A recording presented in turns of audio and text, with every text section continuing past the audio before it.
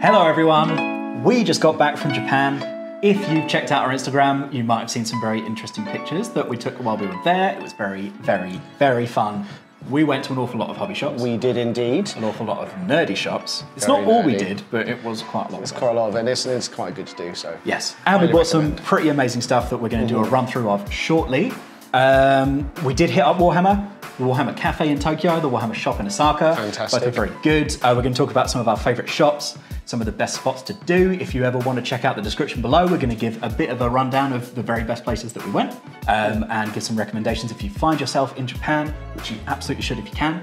And we're just going to run down all this cool hobby stuff that we got. There may well be a giveaway, so stick around till the end and we'll tell you what's up.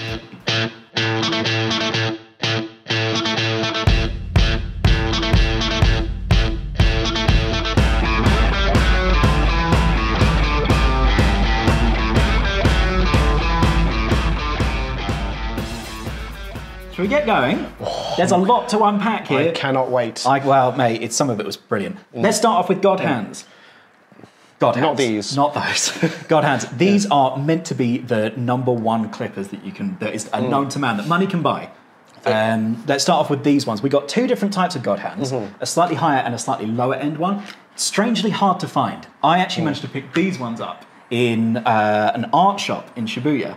As opposed to Yodobashi Camera, which we're going to talk about in a little bit, which is the mecca for everything nerdy. We've got some of these, which are the GH SPN 120s. We've also got some of these to do a little bit of a comparison with. These are the GodHands GH SG01s. Both of these are second cut nippers, which we, in our very terrible Japanese, managed to pick up for the guy who's helping us out. But really, you're meant to do your first cut with something else, and then they're super, super flat, so you can go straight against the sprue. We're going to be testing these out, and we will report back. Because we did also pick up some GodHands needle nose pliers. Need some of these. We're doing a bit more kit bashing at the moment, and some of these hobby challenges and stuff like this is invaluable. Just another pair of these lads here. These ones come with that handy little pooch, but you can also buy the pouch separately. Exactly. Lovely. To make Would you like to move these to the right, Daniel, and we'll move on from GodHands. Thank you very much. Beautiful helper.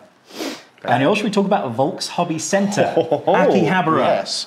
The nerd capital of the world. The nerd capital of the world is bloody cool. It's very, very cool. And there's some amazing hobby shops there. We're going to get to a couple of them. Let's start off with Volks, though. Yes. And let's start off with this.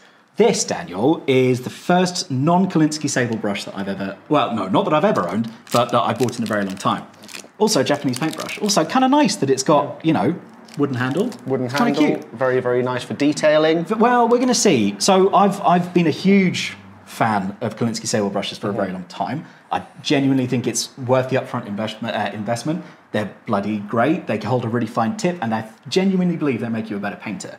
This is not Kolinsky sable, but the best thing about Volks in itself is a 5-floor hobby centre in Akihabara, right? It's wicked. There's loads of stuff there. They did, in a lot of the hobby bits, have #1 recommend. Ichiban recommend. It was genuinely really nice as well to know that they actually had sort of gone out and used it, that you could actually talk to them about the benefits of things. And again, wasn't just, this is the highest priced item, which costs loads of money, you should have this. It was, some of them weren't that, and it was just cool to actually chat to some genuine nerds about nerdy things. For sure. Which, you know, it's quite Which nice. we like, even with our terrible Japanese. But this, Daniel, this, for our hobby QVC, thank you very much, this is a parts opener for a snap kit. Right, so Gundam's huge in Japan. Gundam's a lot bigger than Warhammer in Japan, even though there was some Warhammer stuff. And with snap kits, you do, a lot of the time, need to correct something that you've done wrong. This, there was actually a bunch of them, and I've never seen them before, but it's just a parts opener for when you've snapped something together. With a lot of the kit bashing we've been doing at the moment, I reckon that could be really handy. It could. I mean, I didn't know these things existed. Me neither. And with a lot of the kit bashing, I mean, you know me, I'm a big fan of it. You are. I would love something like that, because a lot of the time with kit bashing, it's just trying stuff out, seeing what works and what doesn't. Yeah, and you've got to glue it on, but being able to prise it apart without getting all those glue marks everywhere. We're going to try it out. Exactly. Could be a bit of a winner, that one. Exactly. Being able to prise it apart and still having that nice, neat edge on it.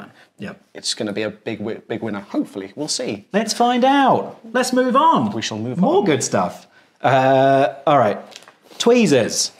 Again, kit bashing. And I turned into a bit of a Tamiya fanboy on this trip. Well, you might be seen in your t-shirt. I may well have bought the t-shirt.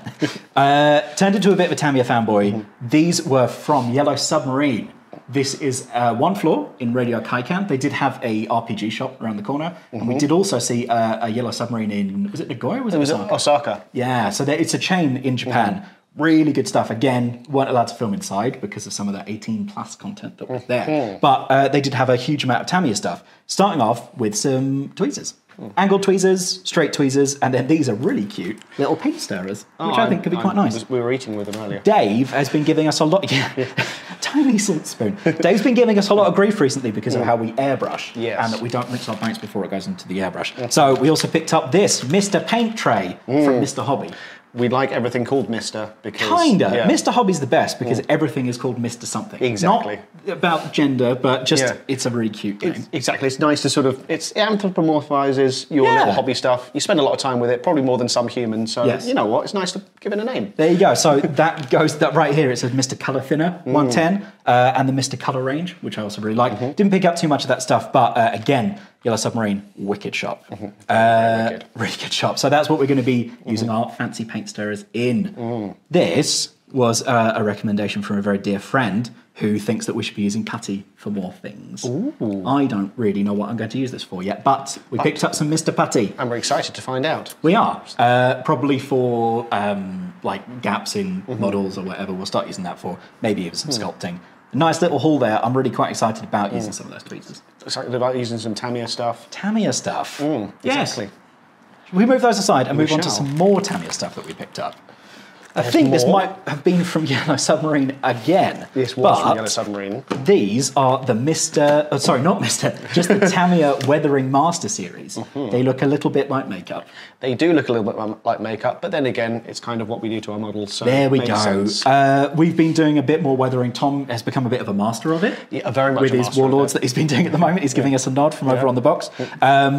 I'm quite excited about using these. I think just with a little dab of a paintbrush, and then you can use some of these. They actually had loads of them. I picked up the ones that I thought would be handy for Warhammer stuff. So it's like sands and greens and greys, but they had a lot of different colours. It was really cool. I mean, they even had an article on the actual weathering stuff while we were out there. They did in the Gundam magazine, which we didn't pick up because it was mad heavy. It was mad heavy, and it wasn't Japanese, and we don't read it that well. There were some pretty pictures. It was helpful, but. Again, we'll give it a go, report back and see how it works. We will. I'm quite excited about using these. We've got a lot of the AK Interactive weathering pigments, which I think are really good. Be interesting to try some of the Tamiya stuff and seeing how that works. Dry brush effect, Daniel. Dry bruch effect. Yeah, everyone loves a dry brush effect. Exactly. I mean, that's quite cool and something that I need to really use a bit more of. Yes. Talk about masking tape, Dan. Everyone loves masking tape. Always. But actually, masking tape is the bomb when it comes to hazard stripes or camo or any of that good stuff. We got quite a lot of masking tape. We did indeed. Which I'm quite excited about, as well as tools to use with masking tape. Why don't we start off with some of this gubbins? No, not that gubbins. This gubbins. Tamiya masking tape is really quite good in a lot of instances. But it's a little bit difficult to find here, and it's a bit pricey. It is not pricey in Japan whatsoever. So we picked up as much as we could. Different mills, obviously, for different things. That's absolutely fine. This 0.7mm, though, is so thin. It's so thin, it's tiny. It's also very, very exciting because how difficult is it to paint stripes on some of those smaller models? I mean, that's going to be horrible to use anyway, to be honest. But, you know. But these... you know, some of these came with the dispensers. We do already have some of this, and we've used it for some of the stuff that we've done. But I actually got something to make the whole process a little bit easier as well, which is this. This is the Master Slicer. Actually, it's called a Master Slicer. I think it was probably meant to say Master. Maybe. This is a Master Slicer. It's a tiny little guillotine. I really am quite excited about that because it's got little, it's got a grid here and measurements. So, you know, these are great with the dispensers for the Tamiya stuff. But it's quite hard when you want to just get evenly spaced different cuts of masking tape, especially when you're trying to do something pretty delicate. Master Slicer. Master Slicer. But let's get on to where a lot of other stuff came from. Now we've finished talking about masking tape. I know, everyone can sit down after all the excitement. Exactly. Thank you very much. Let's chat about this really quick. This is, again, actually this isn't from the Mr. Colour series, but it's the Finnish Master R. We have been doing quite a lot more transfers recently with the Warlords and the Warhounds and all that type of thing. This is a tiny little squeegee to use for tiny little decals that you get. I am not really a fan of decals most of the time, but they've been pretty great so far for some of the Legion Graphonica stuff we've been doing on the Titans. Quite excited about using this. I think it might actually fill a gap that I never thought I needed. We'll see. 660 yen, that's about £4. If that. We'll try it. Yeah, exactly. We'll try it. Very exciting. All these things very much worth a go and very cool little stuff. Yeah, talking about other very exciting purchases, but also really handy. Tiny little Tamiya cotton swabs. Again, really useful for things like the decals and the wood slide transfers, just to get things in place. But we got two, you might not be able to tell from the top down, but we did get two different shapes. Very exciting. I'm sure everyone was thrilled to hear about those, but I'm a little bit excited. Tiny cotton buds. Tiny cotton buds. Shall we get onto some meat and potatoes, Daniel? Shall we indeed? These came from the world's best shop, Yodobashi Camera.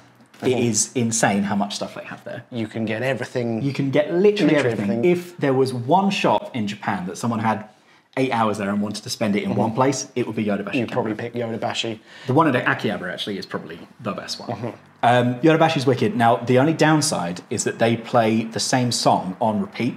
You say that's a downside? Yeah, I say that's a downside. There's a couple of different versions of it, but it's exactly the same song on repeat all day, every day. Until they want to kick you out. Until they want to kick you out where they play All Lands Zone. Yes. These are old things from Yodobashi. So Yodobashi, I mean, I think it was 9 floors, that shop. The top floor was hobby and toys and really good stuff. And then a golf range. And a golf range up on the roof. There's a restaurant floor, but then there's electronics and there's cool stuff. There's toilets, there's home appliances. There's a huge amount of different stuff in Yodobashi. Quite literally everything you could ever want. Literally everything you ever want. Japanese toilet seats. Daniel, let's keep this PG. But these are really cool. Look, they're from 2019, 2016. Yeah. These are just Tamiya News. 100 yen, so they're about 55p. Yeah. Tamiya News, we'll put them up somewhere in the studio because they're just really nice. They're just very nice looking things. They are, and you know what? One day we'll be able to read them and tell you exactly what's inside there. One day. Let's talk about some cutting boards, Dan. Oh, shall we? Love a cutting board, especially when it's not manky like all of my ones are. One of these was for me, one of these was for Tom. Tamiya cutting mat, A3 half size, and a Wave Corporation's cute little A5 one.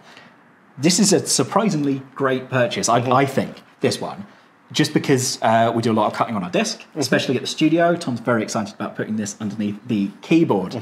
Really handy size. Yeah, very handy size. Really quite impressed with that. It's quite cool that they did sort of have a few different sizes for all of your cutting mat needs. Yeah, man, I really wanted like the A1, yes, inclusive one, but that's one for next time with a really, really big suitcase. But I was really quite pleased with those. Again, pretty not very expensive, but pretty thin, pretty thick.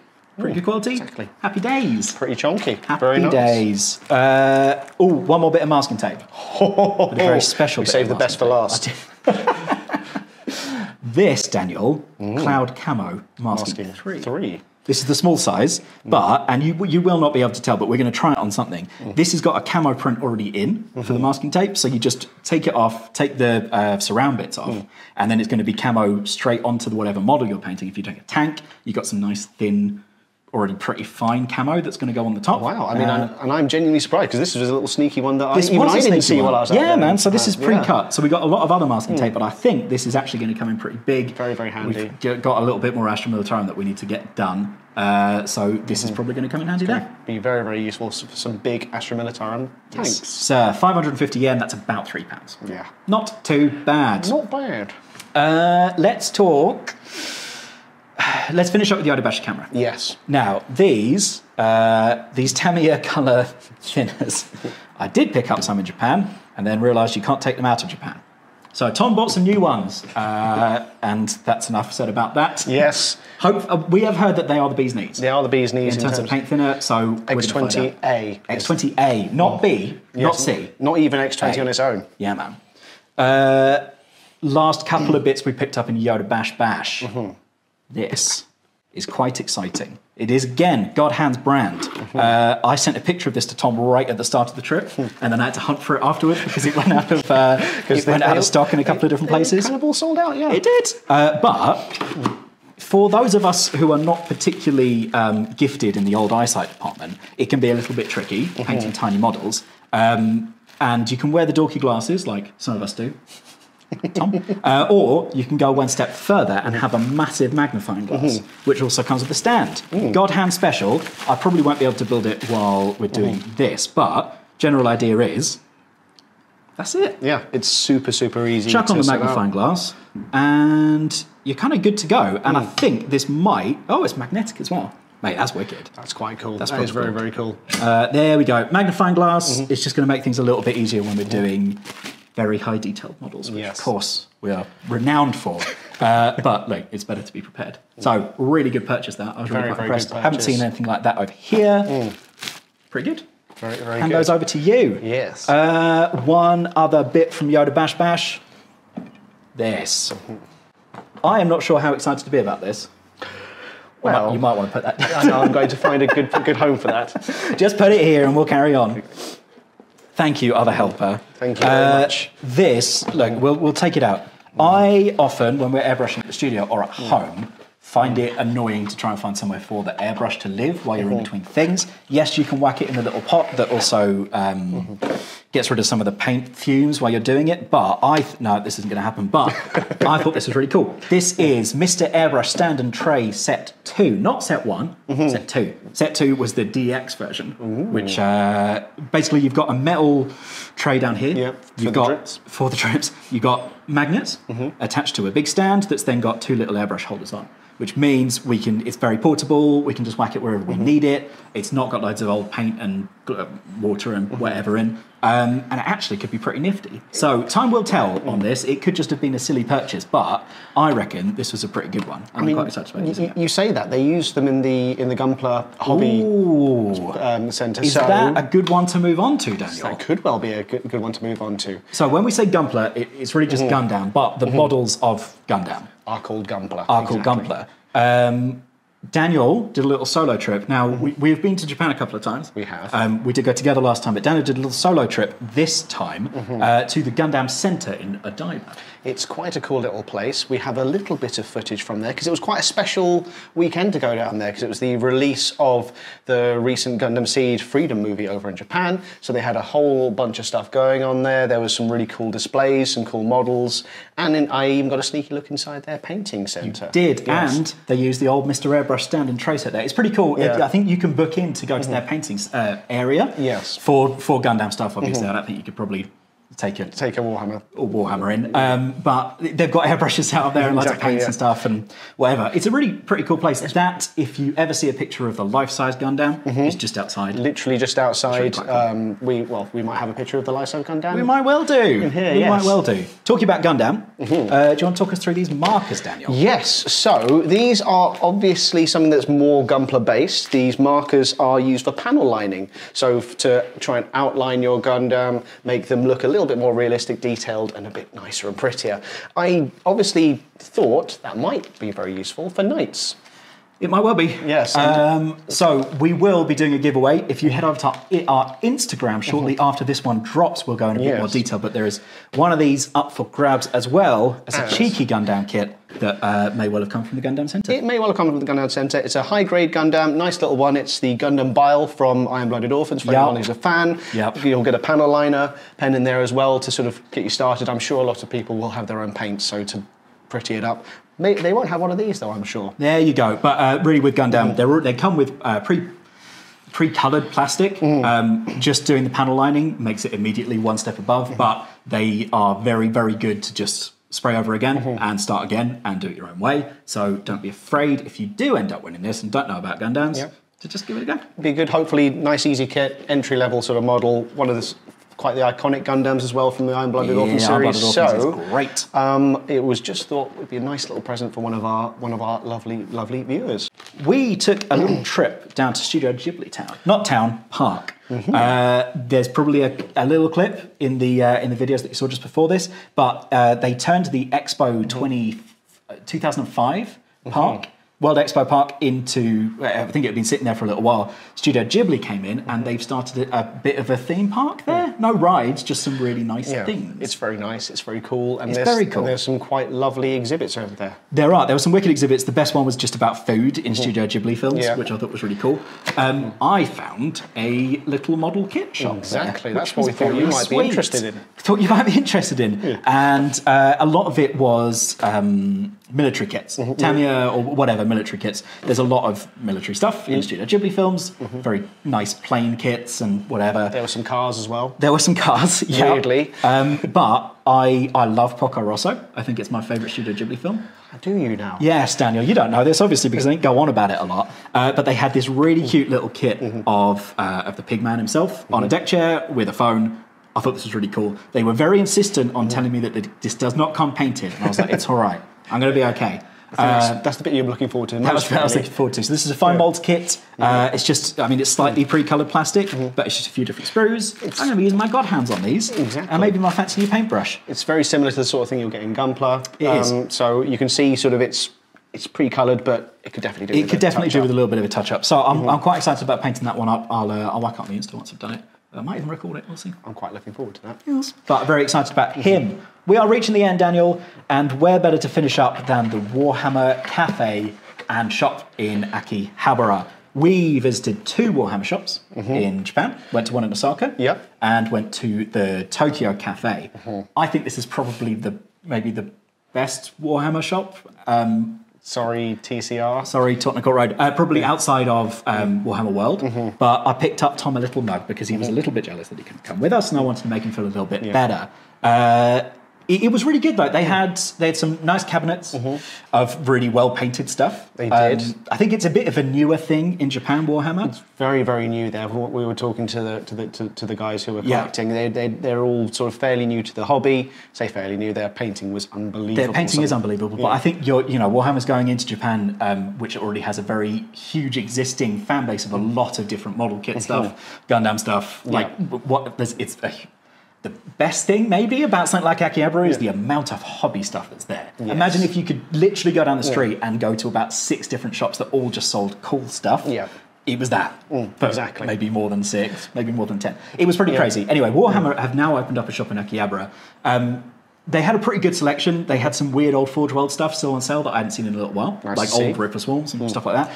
That was pretty cool. They were really nice. They had a cafe there, which I thought was great. It's a little hole in the wall. You had a very nice drink from there, didn't you? I did. Very fancy. Very fancy Dark Angels Caliban Green pistachio frappe. Apparently, if you just got the pistachio latte, they'd put like cocoa sprinkled in either the Raven Wing or the Fallen or the Green Wing, which is pretty cool. They also had Nuln Oil coffee, Agrex Earthshade coffee, and like pre-calf and stuff like that. I thought it was really nice, little themed. It was nice. The themed drink names were just a little icing on the cake. Yeah, they were nice. They didn't have to do that, but there was a huge selection, all of them with Warhammer themes. Yeah, cool. And the tables, the playing tables kind of stood out a little bit because when you go to Warhammer World, you've got to very much book ahead or ask to go on one of the big themed tables. Yes. And a lot of them are bigger than the normal 6x4. Yes. In this one in Akihabara, all the 6x4 tables were incredibly themed. One had a Warbringer Nemesis Titan on. It was badass. Which Tom quite liked. Exactly. He quite likes those quite a lot. One had a train that was made out of old cargoes. Old cargoes. I mean, the cargo crates just in the middle of the table. But they constructed a train. I think we were trying to work it out. It might be from the Necromunda stuff. But I think it is, plus a bunch of the cargo crates. But it was on rails and they built all of that stuff. It was really cool. Yeah. They were really nice folk in there. They had a really good little painting area. So the palettes were already on the table and they were in a little inset. But they had LED painting lights over all the different palettes that they had and bar stools, and I thought that was a really nice. It's been quite a long time since I've gone into a Warhammer shop and painted there, and it kind of took me back a bit to my childhood where that was really the thing. But it was really well set up. It was really well lit. It was a great shop, man. Yeah, it was really good. Really, really good. Didn't pick up any kits because we don't really need them right now. But really interesting to see that in Japan because the previous times that we've gone, the Warhammer has been almost non-existent. It's almost, you could basically find them in maybe like a Mandarake. Maybe, or like a Yodobashi Camera or something like that. But yeah, that That was the Warhammer Store and Café in Tokyo. And that, Daniel, is the end of our hobby roundup. Yes. I mean, I hope you found it interesting or useful. But I mean, there's a few really cool little tools there. And as you say, filling niches that you didn't even know existed. No, but it means that someone else thought it existed, which definitely means that we needed it. Exactly. No, we're going to try out some of this stuff. Yeah. If there's anything that you actually you want to know about, or want to know where we got it from, or how much we were spending, or if it works, hit us up, either on Insta or over here. As Daniel said, we're going to be doing a little giveaway, Japan-themed, of a Gundam kit. So head over to our Instagram to find out a bit more about that. And thank you so much for watching. Thanks very much. See you in the next one. It'll be good. All right, bye. Please, can we cut that out? No, keep it.